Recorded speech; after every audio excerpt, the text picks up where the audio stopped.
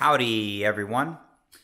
Alright, so like I had said in my last video, I have gone ahead and put the epoxy on the inside of the bottom cowling, which is on the other side of the airplane on the floor. This is my top cowling that I had done a little added epoxy work on the inside.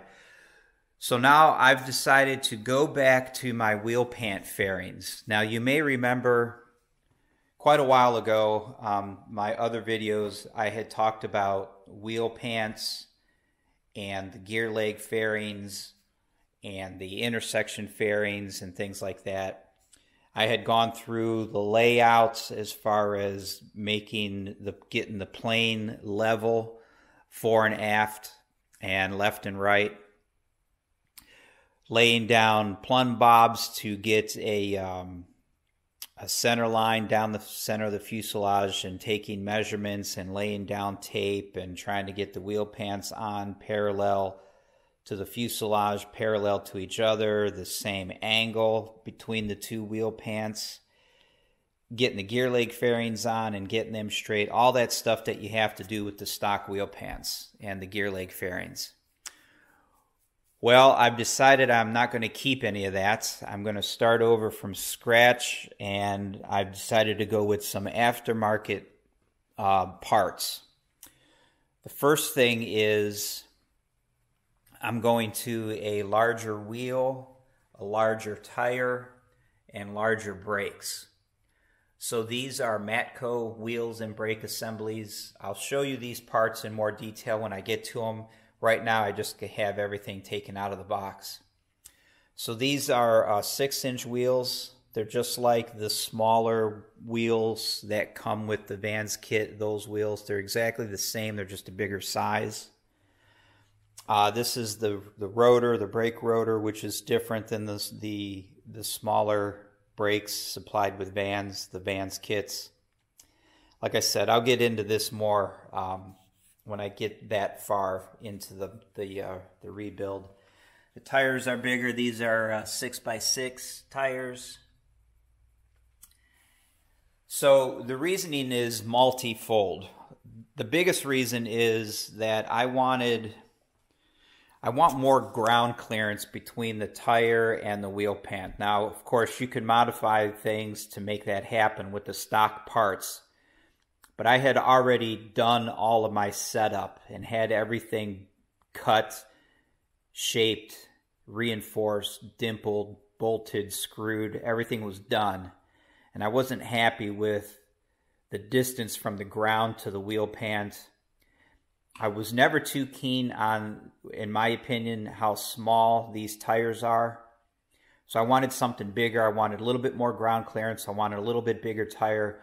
I just wanted a little bit of a comfort factor knowing that I will be landing off of paved runways from time to time. I want the option to go into some places that may not have a paved runway and be a little bit more confident I'm not going to rip stuff off.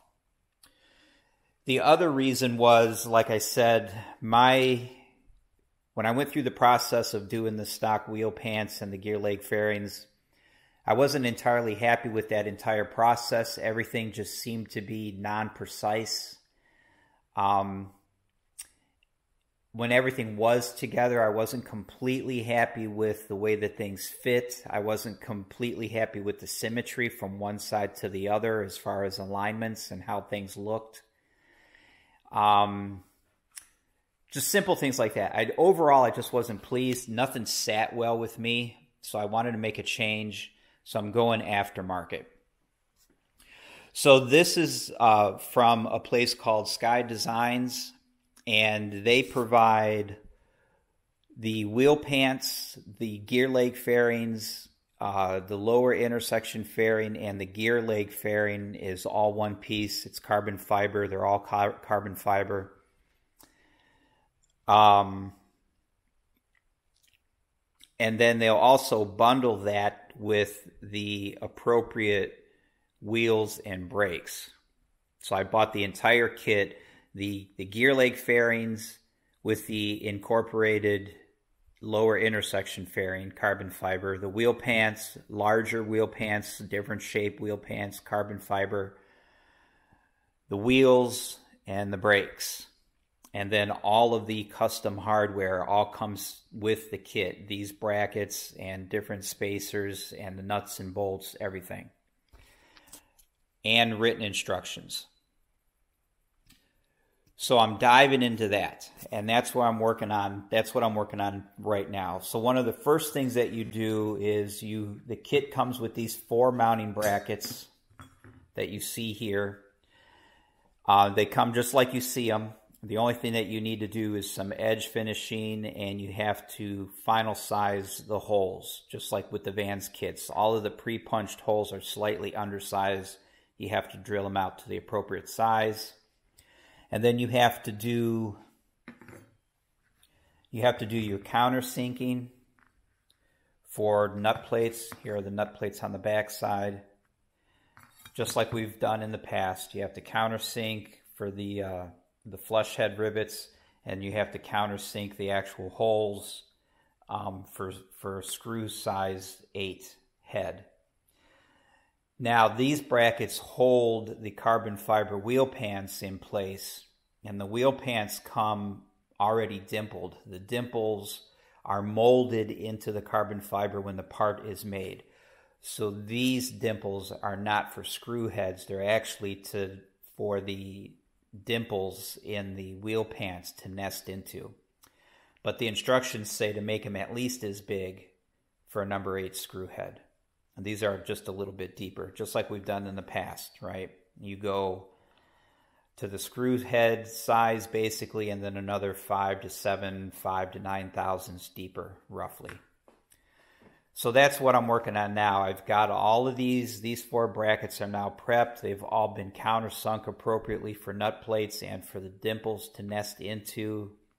And I'm just going through the process of doing the riveting of the nut plates.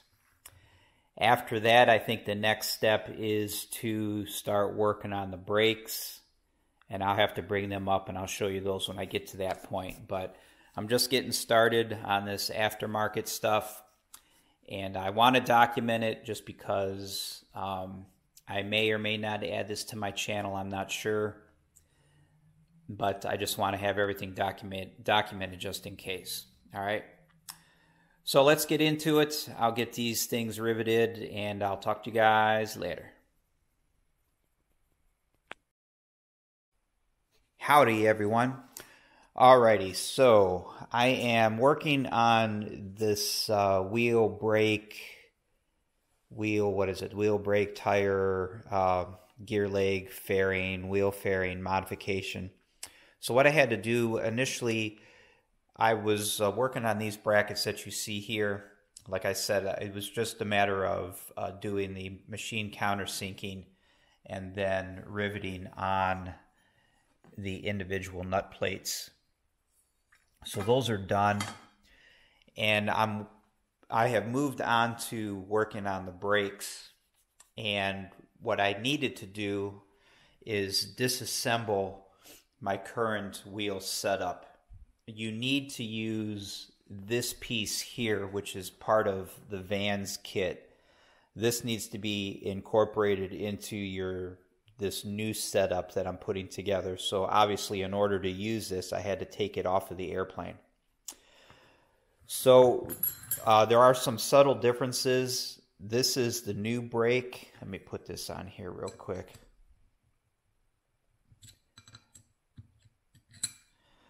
So here is the new brake. This is the old brake. This is the brake that came with the Vans kit. This is what I used to have on my airplane with the smaller wheels. I think, so the main body is different. This main body here has a different part number. So I think this is a little bit different. I haven't looked at it that close because, quite frankly, I don't really care if they're different. The most obvious difference is the way that they go together here and the way that this pad mounts. You can see the difference between this pad. The bolts come through, and this part here is threaded where the bolts go in. This is a little bit different. The bolts go in the other way, and there's a spacer in there.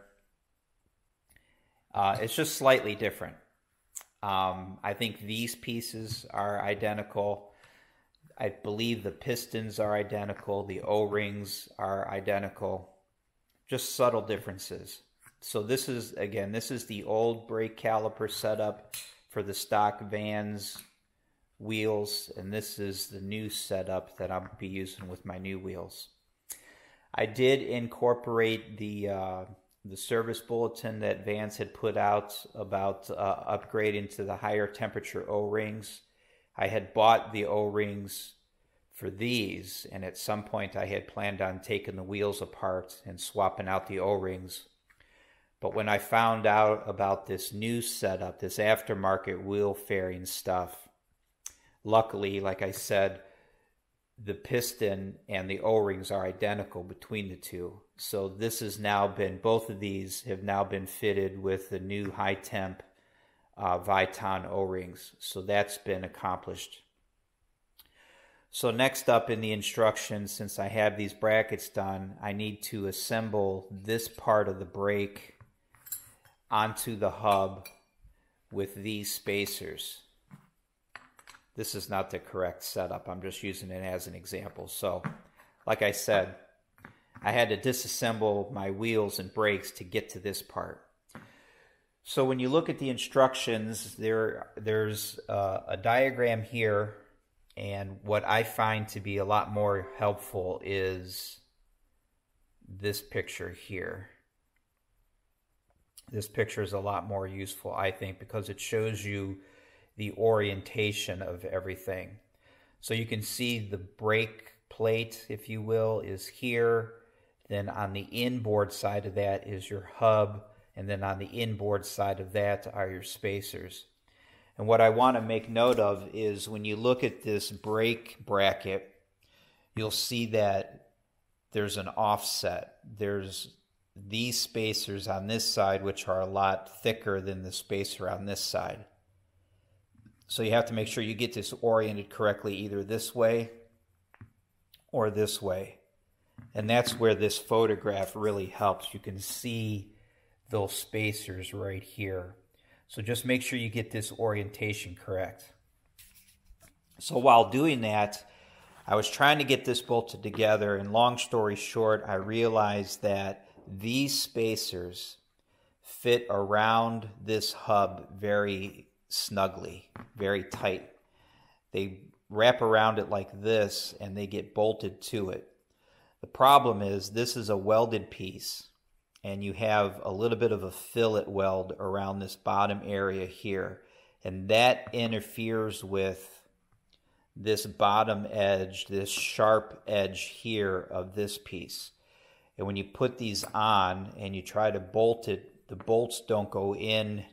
The bolts start to bind because this piece is kind of rocking on this fillet weld around here. So what I'm going to do now is I'm just going to take all four of these pieces and I'm going to chamfer out this inner edge here so that it will nest cleanly on the hub.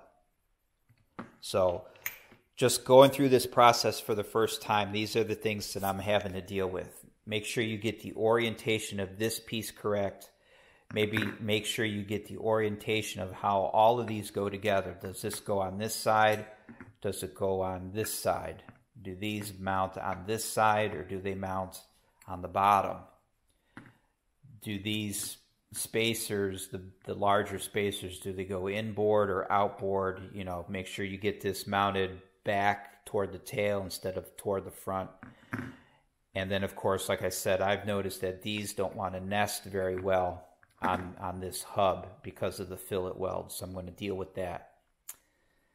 And then, of course, like I said, if you're inclined, this is a good time to do the O-ring change if you want to do that. So let me work with these spacers a little bit, see if I can't get this all to come together nicely, and I'll talk to you guys here in a minute.